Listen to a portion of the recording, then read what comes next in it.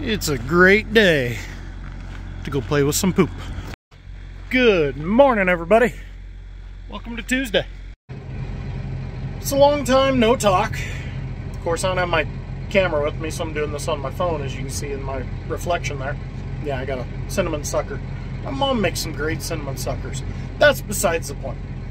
Today is December 19th. We're shipping a lot of cattle between today and tomorrow, and they're talking about a snowstorm coming like Christmas Day, day after Christmas. So big priority this week is getting the pens scraped, get the piles of manure kind of shaped up, so if it does snow, they can lay on top of the manure because it'll be drier than the bottom of the pen, because that's the way gravity and water works. So we're going to take the box scraper and my baler tractor, the red 245, start cleaning some pens. Got Harley out here supervising, making sure I'm doing this properly. Not a whole lot to this. I mean, you put it down, drive around in circles, you put it all in the middle. You want to just kind of create a big pile, a couple feet high, gives them a nice place to lay when the pen is wet. Because this is where those immediately attract to, so they're going to pack this down over the next week or so. And then this is where they'll lay when it starts to snow, so it'll keep it dry because they'll catch all the snow. And then boom, you instantly have a nice big dry spot for them to lay. One pin down. Like 10 more to go. 15 more to go. Moving on. One thing you don't want to do in scraping pins is get down to the old dirt, because these guys will start licking it and digging holes. So all you want to do is take off the manure back down to it, but not all the way down to it. Does that make sense?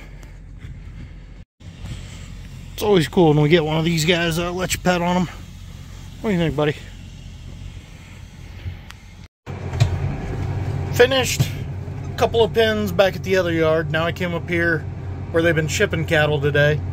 So I just cleaned the far pen over there. Now Maddie and Nate are pushing these calves into that pen so I can start cleaning on the pen they just came out of. Then tomorrow the cattle in this pen right here ship, so I'll clean it. The ones that are still over there will then come around to this pen, and then I can clean that pen.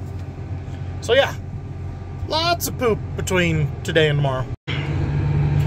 Got that other pen done, so I got 2 pens cleaned at one location, 2 at another. Now I'm going to try and get this one and that one done. These pens are a little bit smaller, as you can see, so it's a little tight in here. Not near as fast. A lot of reversing in these pens. 2 more pens clean. That puts the total up to 6. That pen, the manure is quite a bit wetter, so I had to get the loader involved. Make it a little more of a steep pile so they couldn't climb on it, because you don't want them getting on super wet. They can, whoa, wrong hand. They can actually drown or suffocate depending on how the insurance wants to word it in their own manure. And that's never a good day. We've had that happen twice now. Neighbors got cattle out on winter wheat pasture. Oh, let's see if I can get this back to the shop without making a mess out of it. It's been kind of a crazy cattle day. So we shipped that pen right over there that I started on. The far pen over there that has cattle in it, the cattle that were there, that's the second pen I cleaned, got moved up by the grain bins. Cattle at the grain bins got shipped off, moved around. Now the cattle that are over there came from right there. And Cameron is currently, well, by now, hopefully he's loading at the sale barn to bring cattle to put back in there. In other news, the cleanup project is coming along nicely. I'll have to take you guys over there for a tour sometime.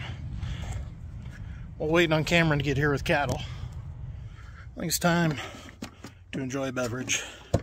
Go see what the guys got done in the shop. Probably just going to keep uploading shorts like I have been, just because there's not a whole lot that I can video around here day to day where None of the guys want the camera around. I can't go in the shop, you know, the way Millennial Farmer, Larson Farms, Welkers, all them guys. Winter content is shop content, and well, that's not an option for me. So I'm just gonna keep doing what I'm doing. Thanks for watching, and catch you guys in the next one.